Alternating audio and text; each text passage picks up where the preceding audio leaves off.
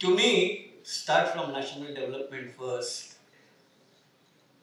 You want to see India as Viksit Bharat. Of course, we want to see India to be among the topmost countries of the world. That's our notion. We want to be like America. Why we want to be like America is another question. Keep that aside for the time being. But, it's all about it.